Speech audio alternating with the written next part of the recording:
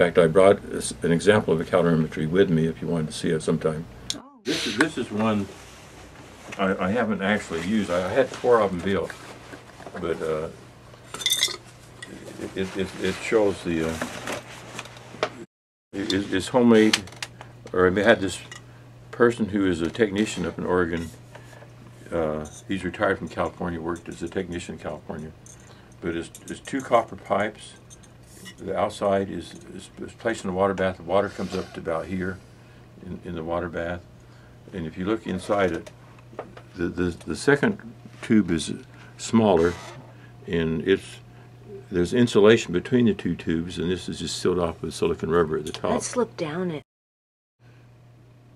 And copper is one of the best conductors of heat. And so you have good heat conduction, except it has to go through the insulation, and that retards the heat, so that allows you to measure bigger temperature differences. So it's just a copper tube inside a copper tube. Right. And there's, what kind of insulation is that? Like foam? He did some with foam, and some, it was up in Oregon, he was working a lot of wood, so he did another one with sawdust, packed sawdust. And actually the sawdust gives you a little better results, better insulation than the foam. But the foam was just a foam polyurethane. You put around pipes that just fit down between the 2 tubes. Polyurethane. Right, yeah. And but so 2 of them have foam and 2 of them have sawdust, Oregon sawdust. And the cell is this size. This is very small.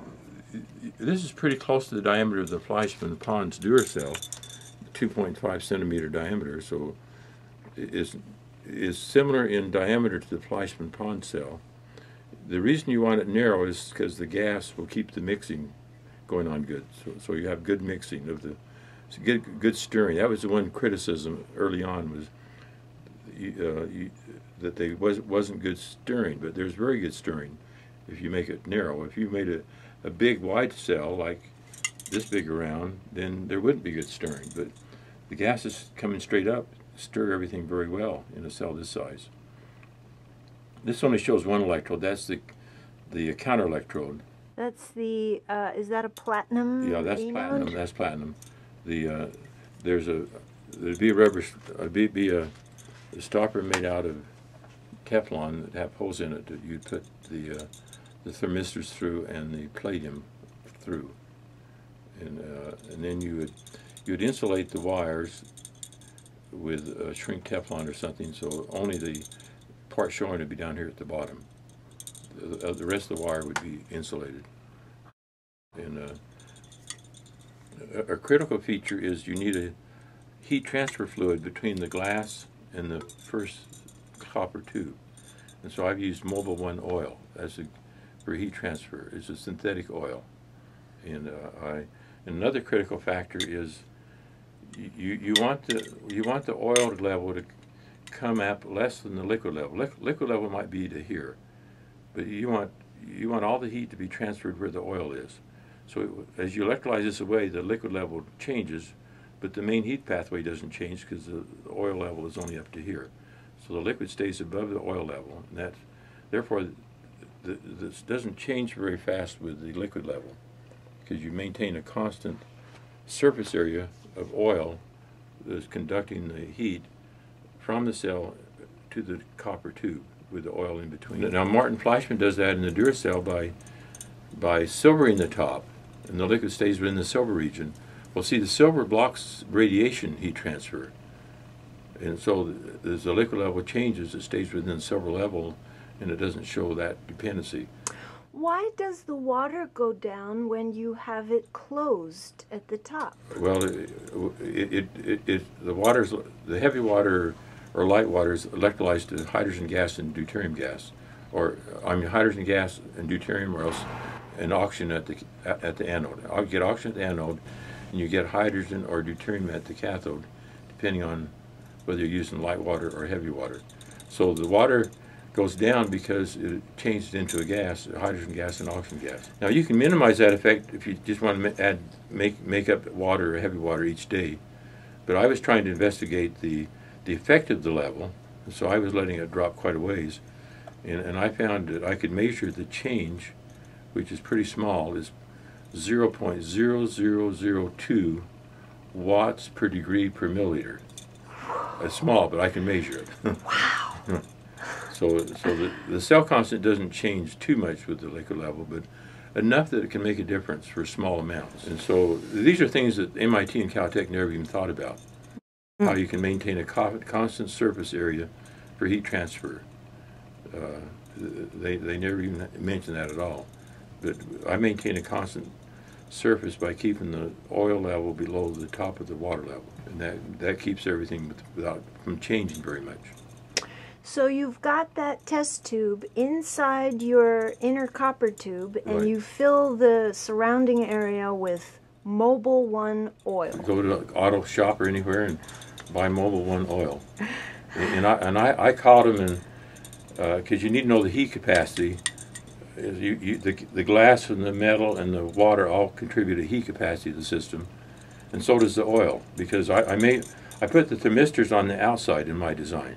I put them to the outside wall, and that's where I measure the temperature. And Martin measures his inside, but I measured outside. That makes it even less sensitive to the liquid level by measuring in the oil. But that makes the oil part of the heat capacity, so I had to find out the heat capacity of that oil and use it, and I could calculate the heat capacity just theoretically, and then I could measure it experimentally, and it came out very close. About 450 joules per degree is the heat capacity, and you can measure that and calculate it. It comes out pretty close together. Heavy water is a little bit different because it has a different heat capacity than regular water, so there's a slight difference. I think heavy water is the 450 and light water is maybe the 420, 422, I think. And so you have to consider that effect as well. And then, Now, what do you use as a power source for the electrolyzer? I have a commercial instrument, Princeton Applied Research. It can supply constant current or constant voltage, whatever you want. I always use constant current. Current is a very easy thing to control.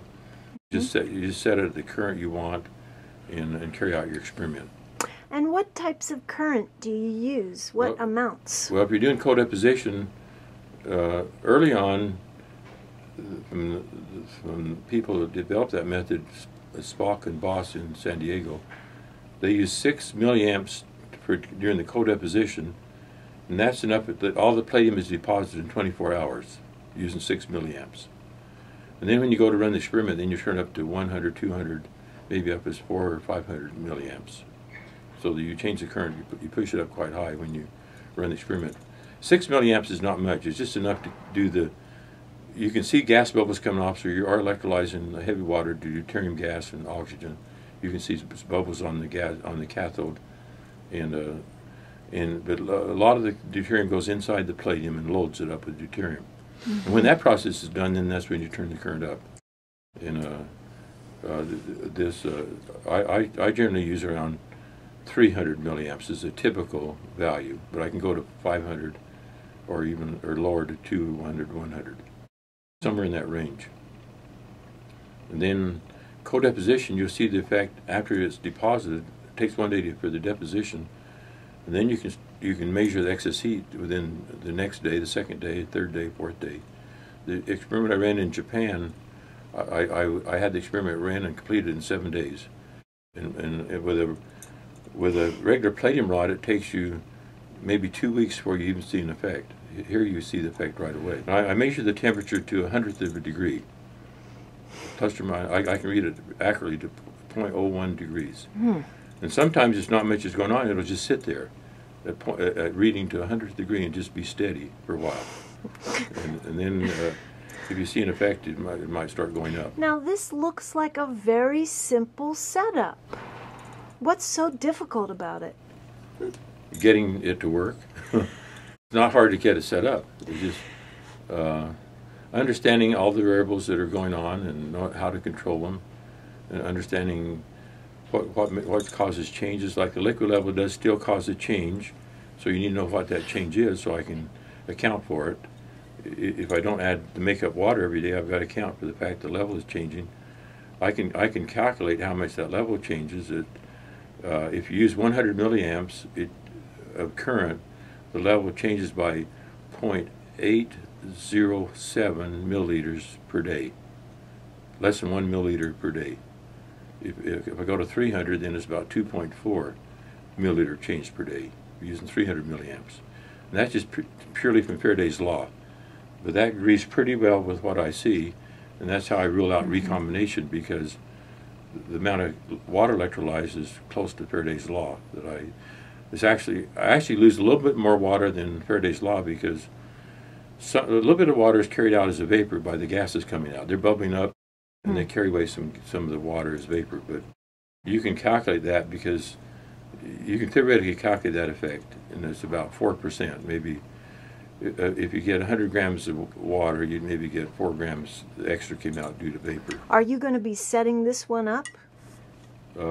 I could, but the one I've been using is almost identical, and I've already got it calibrated, so I pretty well stuck with it. And I've taken this to the ACS meeting in San Francisco, and it was filmed and on the internet showing this with some positive comments and some negative comments.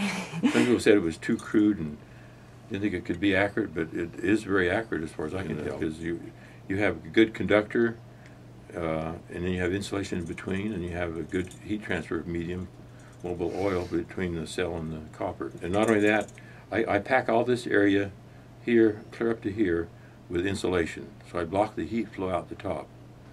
So I force, unlike MIT where most of the heat went out the top, I force my heat to come out through the walls to the water bath. And to get accurate results, you have to do that. You have to block this heat pathway. There's insulation down at the bottom. The bottom is about here, and this is filled with insulation too, because you don't want heat going out the bottom either. See, the glass fits about like that, and you want all the heat flow to just be from the glass directly through the walls to the water bath. Very well insulated here at the bottom, and all this at the top is insulation. So the heat doesn't have any choice where it's going to flow. Well, sometimes simplicity is the best. Right. Yes. Yeah. If you can do the simplest thing, what you want, complicated design. It's good. And I have a whole box of these. I just pull a new one out for each experiment, and I save the contents of each experiment in case anything came up. I need to go back and see if there's any transmutation going on. I have the palladium still in there. If I had money and somebody wanted to look at that, I could do that. Regular glass poisons these cells, I understand. That is not what I've heard. In fact, this talk I'm preparing, some people, like the people in France that did this, they did repeated Fleischmann-Pons cell, they say the lithium hydroxide, LiOD, when you do a regular experiment with a palladium rod, it attacks the glass and forms silicates, and they deposit it on the palladium, and that is needed in order to get the effect. And that's why it takes 1 or 2 weeks in a normal experiment before you get the effect, because you have you need the blocking going on to block the surface and create high over voltages, and that increases the loading, because the higher over voltage, you get higher loading, and then you need that to get. In fact, I have a view graph. Should I show you a view graph of that schematic? Sure. Of how that. This is a schematic of what I was talking about. Pyrrhus glass itself contains LiOD, and it attacks the glass, forming silicates. Silicates deposit on the electrode. So after a week or two of a regular palladium, you wind up with the silicates around the surface that block the surface, and the only currents can go is in the little gaps. Again, this is kind of back to, I guess, Ed Storm's idea. You have these little gaps, and you get very high currents in there, and then you start seeing the excess heat effect, because the blocking blocks deuterium from coming back out, and it drives, the higher current drives more deuterium into it, and so you get higher and higher loading. And when you get the loading high enough, then according to McCuber, when you're above a ratio of 0.85 of deuterium to palladium, then you start seeing excess heat. And this is a explanation for why it takes a week or two to see the effect. And this actually came from a discussion with Martin Fleischmann himself that I had a dinner. I think there's a group of us there, and he was explaining why he thought the glass and silicates needed time for this effect to take place. But if you run it with boron, you already have boron. It can be on the surface, and maybe it is present as B2O3 on the surface, because it gets oxidized on the surface, and so you already have the blocking oxide right at the beginning of the experiment. And so we saw excess heat with palladium boron in the first 57 hours. We could see the excess heat effect starting off, not after a week or 2 weeks. It was in the first period of electrolysis. The first 2 days, we started seeing excess heat.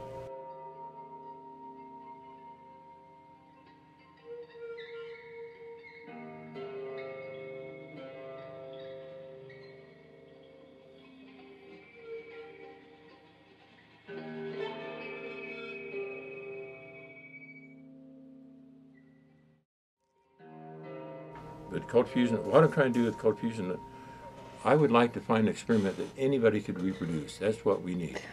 Yes.